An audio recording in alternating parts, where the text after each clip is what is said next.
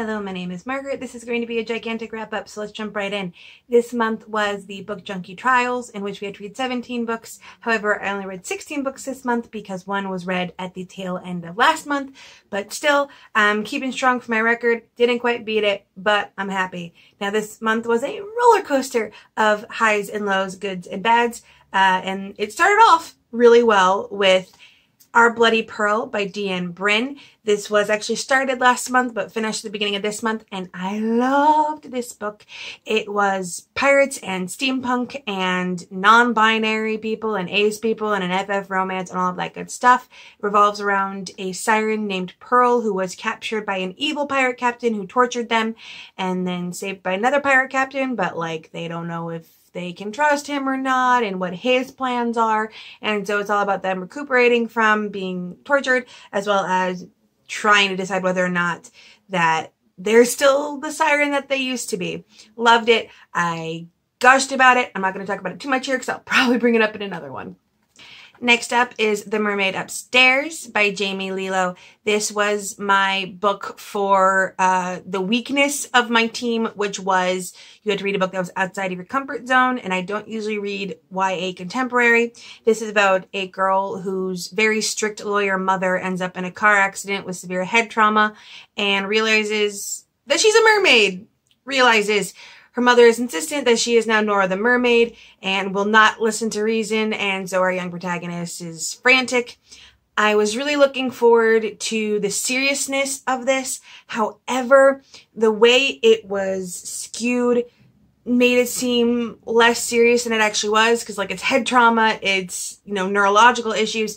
However, like, I don't remember. I think her name was Emily, the protagonist, seemed more annoyed than anything else. Ugh, my mom is embarrassing me because of her psychological trauma. Like, and it was very much skewed as, look at all these wacky things we're doing, and a kind of like sitcom thing. So I was like, you know, this is actual real issues that people have faced, and it feels really, you know, light and fluffy when it should be a little bit more serious. And this wasn't the only book with this kind of premise I read this month. That wasn't planned, but we'll get to that later. Next up was my least favorite book of the month, the book that I had to force myself to get through, and that is Heritage by D.E. Morris. This was for my prompt about dragons, and there were dragons, so it fit the readathon, but the rules of the readathon said that once your official small 5-book TBR had been set for your team, it could not be changed, and you had to finish the book to get the points for it.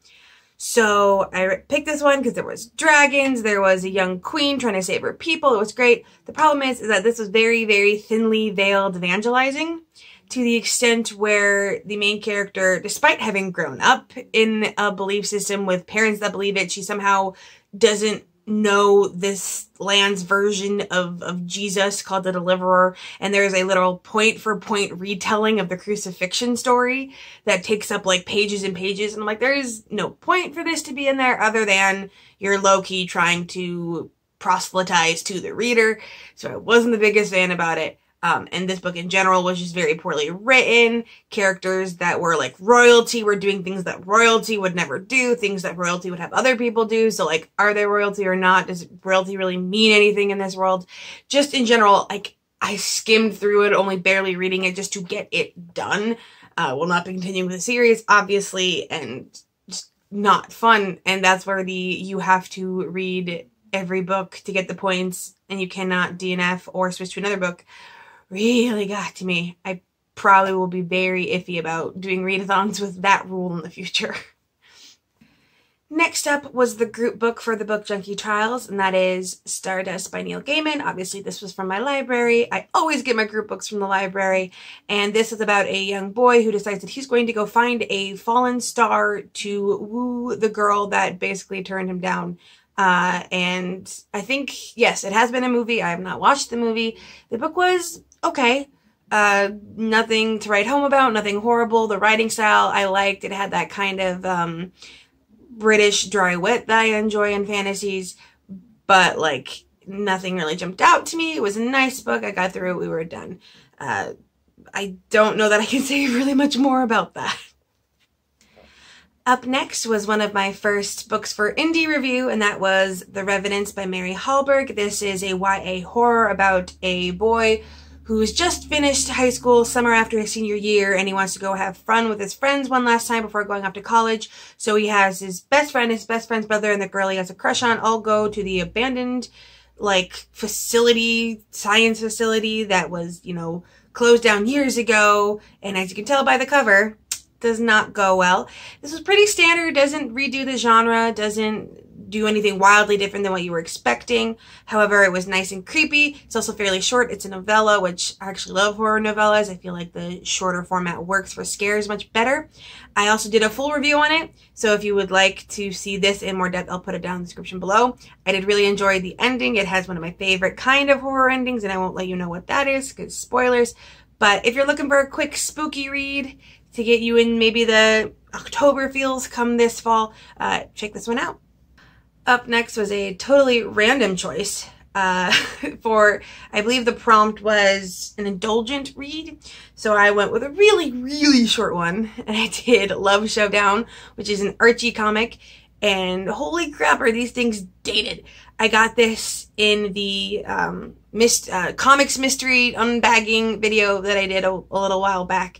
And I'm like, oh, Archie comics, those are indulgent. And I read it, and I was like, I think like 11 pages of story in this all put together. And it's a couple different stories. But it's all about Betty and Veronica still fighting over Archie, like really dated.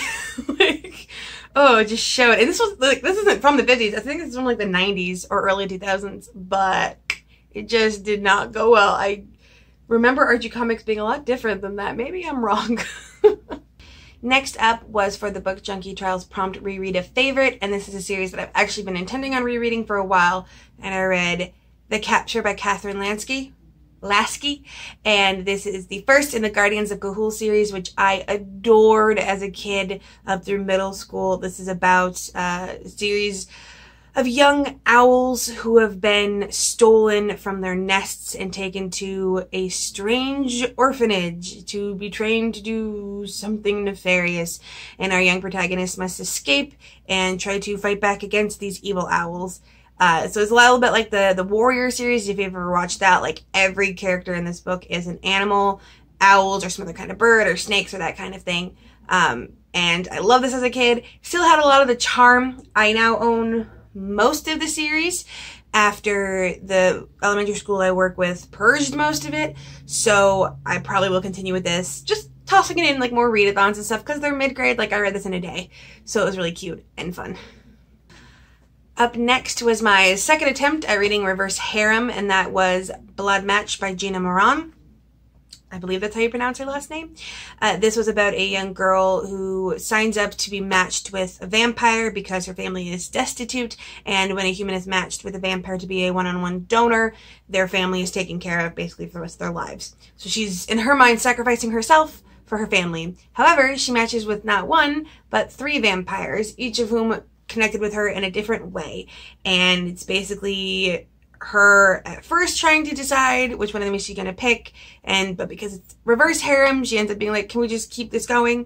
I loved this one a lot more than the last reverse harem I tried, because in this one they're all 3 like adopted brothers, not biological, but like the vampire kind of brothers, where they're all sired by the same person, and the brothers themselves are very close to each other and very understanding of the situation, and so it felt more like genuine polyamory than the last reverse harem book I read, and I really wanted that out of this, and there's enough little bit of danger, and it's cute, and I mean, granted, it's got a little bit of the trashy romance aspect, but that's kind of what you want from these kind of books anyway, so I wasn't that upset. This is the first in a series, and at some point I will probably be continuing. It's on my list at any rate. Up next is the series that I pretty much always read whenever a readathon suggests or has a prompt for reading the next in a series, and that is Relic of Sorrows by Lindsay Buroker. This is book 4 in the Fallen Empire series, one of my favorite sci-fi series of all time. And again, it's to the point where, you know, 4 books in, I can't really talk too much about it without spoiling things, but it continues to be my favorite. I continue to be obsessed with it. The characters, I love. The Slytherin romance might be coming to a head in this one, and I was like, ugh, yes, and other things were being like uncovered, and I loved that. So in general, still loving it. Still loving all these books. Lindsay Buroker just is my favorite.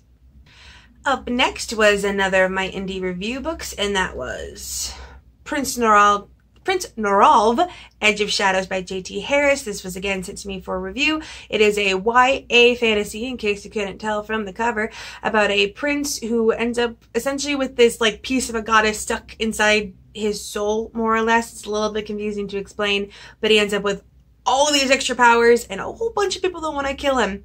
And so you're following him trying to control his powers as well as, you know, stay ahead from people who want to capture him and use him for their own ends. The ending is very bombastic and like cuts off out of nowhere. I'm pretty sure the next book will pick up right after this one ends. I have been in talks with the author since putting up the review. I will be getting the sequel to also review, which I'm really happy because she told me that yes, that character that I loved from the first book is more featured in the next book, and I'm so happy. Up next was the last of my indie review books, and one of the most disappointing, and that was Stitches by Jennifer Kudin. This is semi-autobiographical, contemporary about her life with depression and self-harm, and I was really intrigued by that. The problem with this one is I don't know if it's writing style. I want to say it's because of the writing style and not because of the author. The main character was very unlikable, slut-shaming, fat-shaming, very judgmental, very much every other kid is dumb except for me, I'm not like other girls-esque. And I mentioned in the review, which had the lowest star rating of any indie review video I've done so far, that I'm hoping that it's not because of who she is, but because of the writing style, and that I would still read this if it was a nonfiction memoir, not in that kind of I'm not like other girls' voice. The ending, which was not autobiographical, was purely fiction, took a gigantic left turn and went into the realm of like what a movie thinks mental health is and what a movie thinks being mentally unwell is, and it went way off track for me. There was no reason for it to go that hard when everything before then had been as accurate a depiction of depression and self-harm as she could make it. So I gave this 2 stars, which again is the lowest I've ever reviewed a book for its own review video. But if Jennifer Kudin came out with something else that I was interested in, I probably would give it a second chance because I am still impressed that she was willing to put out her story that bluntly in a book. But it just didn't speak to me. Next up was Pomegranate by Nicole Scarano. This was a replacement for another book in my Book Junkie Trials TBR because I needed to get this one read for my suggesting books, indie books to booktubers series. So I read this specifically hoping that it would be good for Jessie from Bow Ties and Books because they love Greek mythology and dark stuff, and this is the retelling of the Hades myth, only in this case Hades is not the brother of Zeus and Poseidon, but the immortal woman that Zeus loved turned into the god, and it is fantastic.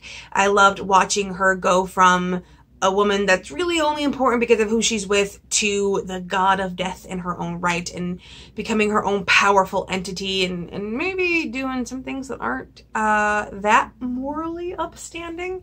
A little bit of moral grayness there, but I loved it. The only reason it wasn't a solid 5 stars for me was because of a decision made at the very end, which for me contradicted a little bit of what the rest of the book had stood for.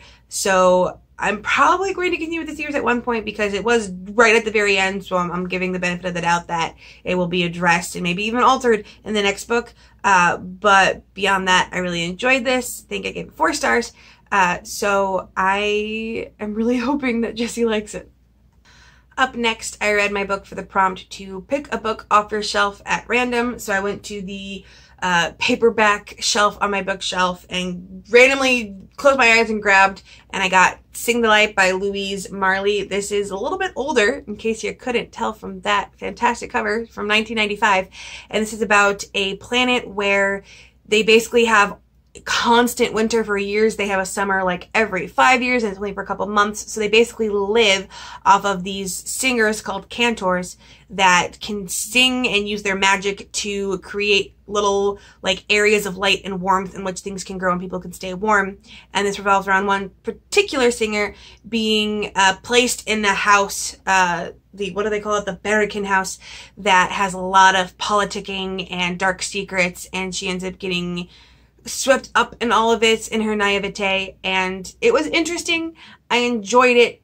I wasn't like on the edge of my seat. It was a nice, easy read. This was one of the books I picked up from a used bookstore. It is the first in a series. I'm not sure yet if I'm going to continue, only because with these kind of books, like, I would have to go and research and seek it out more so than just, you know, buying the next in the ebook series. But it was cute. I think I gave it 3 stars. So no more, no less, just what it was. Next up was a book I had really high hopes for, and it wasn't bad, but it didn't meet those hopes. And that is The Forgotten Ones by Laura Howard. This was for the prompt to read a book that had been in your TBR for forever. So I had downloaded this ebook on my Nook years ago from BookBub. And so I was like, it's finally time to read it. It was about a young girl named Allison whose mother is schizophrenic and has to take care of her, and it's basically like revolving her entire life around how is she going to care of her mother when her grandparents die.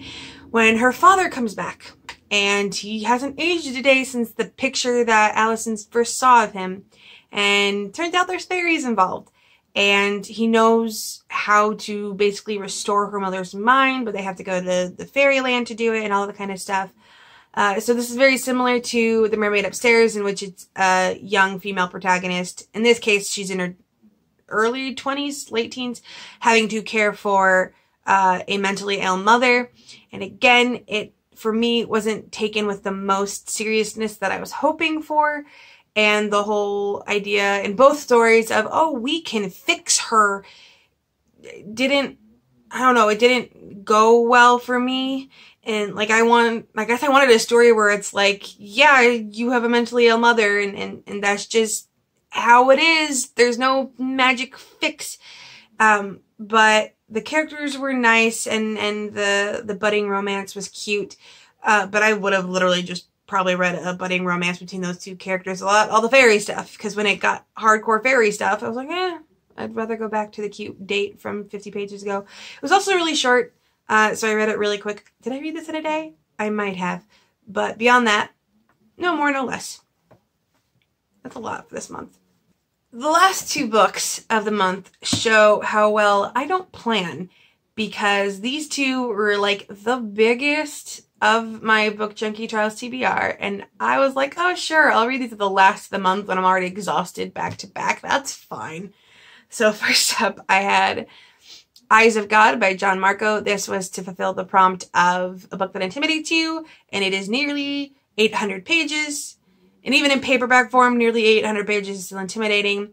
This is about 2 found brothers that, you know, were born of the same people but consider themselves brothers, a king and his champion going to create a link of peace with another nation they've been warring with, and the king there offers his daughter in marriage to cement the peace, and the king immediately falls in love with the daughter, but turns out she's sick, and only these strange amulets called the Eyes of God can save her. So it's the quest, and other things happen, like a lot of stuff happens. It's a nearly 800-page book. The problem is that this book, for like the first 3/4, was super dated. Like, there's exactly one notable female protagonist, and it's the love interest, and like, she's sick and must be saved. Like, super dated. And then like, after that, like the last 4th, after this giant 16-year time skip, that's when I was like, oh good, we've got other female characters and all these other cool things. But like, it wasn't until he got to that jump that it actually got good, and you had to sit through a lot of outdated fantasy tropes to get there first. So in general, it felt really long, a lot longer than it would have been otherwise, just because it was so standard and so 15 years ago. Which, I mean, it's from 2001, so I understand. But still, when I checked this out from the used bookstore, the guy that rang me up was like, oh, this is one of my favorite series. And so I was really hoping for some better content from this one. Up last was the book I have been putting off for forever, because it's the end of the series, and I was not prepared, and I'm still sad it's over. And that is The Infernal Battalion by Django Wexler. This is the 5th and last book in the Shadow Campaign series, which is a Flintlock fantasy series revolving around both military campaigns with flintlock weaponry and magical demon possessed people. You learn over the course of the story that they're probably not actually demons, that the church just kind of told everyone they were. And I can't get too much into it because, again, this is based off of like everything from the first 4 books comes to a head in this one. I got really emotional. I loved this book so much, and I know I can reread, and you can just reread. It's not the same as having read it through the first time. The only struggle I had is that there was a couple things I would have liked to have seen written out. It did one of those things where like it did a quick time skip and then told you an overview of everything that happened, and there were certain things like, no, I wanted to see that happen in real time, even in just like a couple hundred words. But beyond that, everyone ended up where I wanted them to be. Things ended well. It's adorable. The reveal that I've been waiting for was finally revealed. I'm just really sad that it's over now. I guess the next thing is that I can focus on a new series. And because I'm done with this one, I can probably pick up another like really heavy fantasy series that I love. I just don't know what that one is yet because nothing immediately comes to mind. But I'm happy to have this done. I'm happy to have 16 books read in a month again, and do not count on that regularly. I know this is the second time this year that I've done that, but pretty much gonna save that only for when there's a readathon. So maybe when the next round of the Pokemon Badge-a-thon comes, might try that again. But this next month is going to be my month off, which means no readathons, just reading what I want to read or what I need to read for my channel.